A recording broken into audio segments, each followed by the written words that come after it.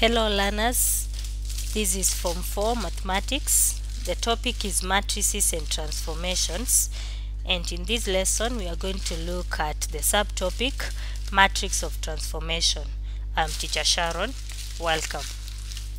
A transformation changes the shape, position or size of an object as discussed in Book 2. In this lesson, we'll be finding the matrix of transformation given the object and image positions. For example, we are told that a trapezium with vertices A 1 4, B 3 1, C 5 1 and D 7 4 is mapped onto a trapezium whose vertices are A prime negative 4 1, B prime negative 1 3, C prime negative 1 5 and D prime negative 4 7. We are expected to find the matrix of this transformation. So this is how we proceed. We have the matrix multiplied by the object should give us the image. Can be abbreviated as MOI. So this means that if we take the matrix of this transformation, we multiply by the object coordinates, we should get the image coordinates. So let the matrix of this transformation be a 2 by 2 matrix, which is A, B, C, D. So if we take A, B, C, D, we multiply by the object coordinates, that is 1 4 for A, 3 1 for B, 5 1 for C, 7 4 for D. We should get the image coordinates, that is negative 4 1 for A prime, negative 1 3 for B prime. These are 3. So we have negative 1 3 for B prime. C prime is negative 1 5 and D prime negative 4 7.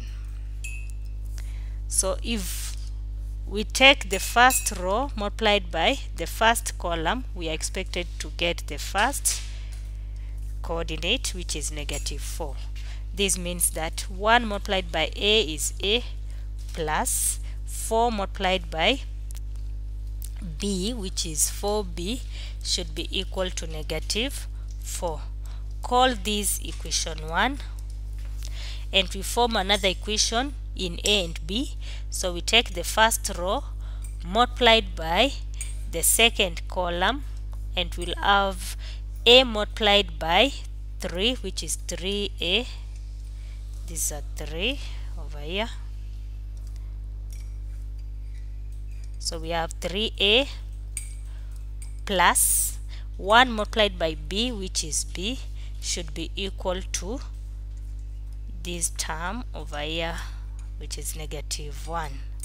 Call this equation 2 and solve equation 1 and 2 simultaneously. By elimination method, I will multiply equation 1 by 3 to eliminate A.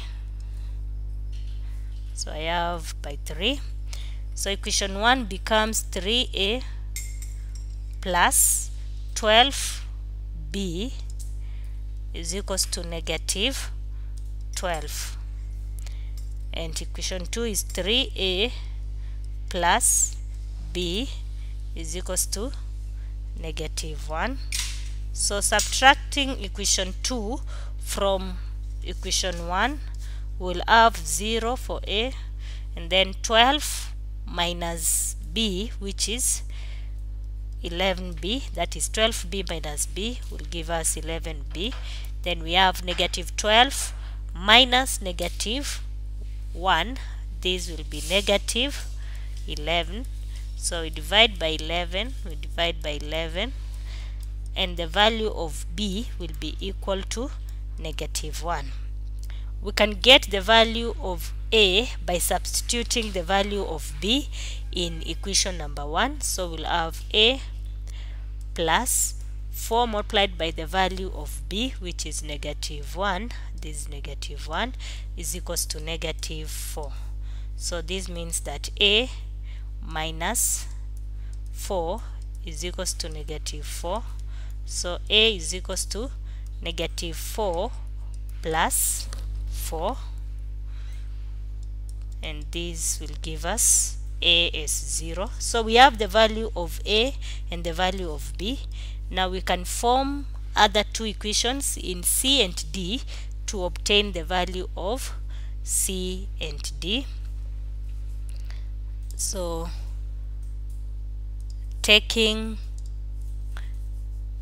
the second row multiplied by the third column, we should get the lower coordinate in the third column. So this means that C multiplied by 5 is 5C plus 1 multiplied by D, which is D, should be equal to 5. And then we have the second row multiplied by the fourth column, we should get the lower fourth coordinate, so that is 7. We will have 7 multiplied by C, which is 7C, plus 4 multiplied by D, which is 4D, this is a D, is equals to 7. So again we solve the two equations simultaneously to obtain the value of C and D. So by elimination method, I multiply equation 1 by 4 to eliminate D. So I'll have 20C plus 4D is equals to 5. 5 multiplied by 4, which is 20. So this should be 20. Equation 2 remains as 7C plus 4D is equals to 7.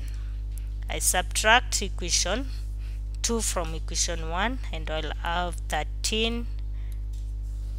These are 3.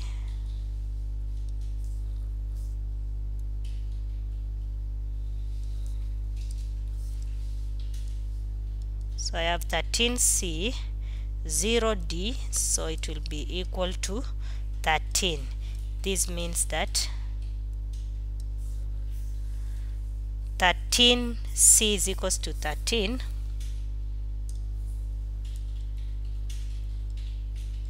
So you can simplify to get the value of C by dividing by 13 and by 13. So the value of C is equals to 1. So we substitute the value of C in equation 1 to get the value of D. So we have equation 1, which is 5C plus D is equals to 5. So substituting the value of C, we'll have 5 multiplied by 1 plus D is equals to 5. So this means that 5 plus D is equal to 5. So D is equals to 5 minus 5, which is equal to 0. So now we have all the values of the matrix, which was A, B, C, D. So we can substitute the values to obtain the matrix of transformation. The value of A we obtain as 0. So we have 0. B, the value of B was -1. So we have -1. The value of C is 1. And the value of D is 0. So this is the matrix of transformation, and this is the end of this lesson. Thank you for listening.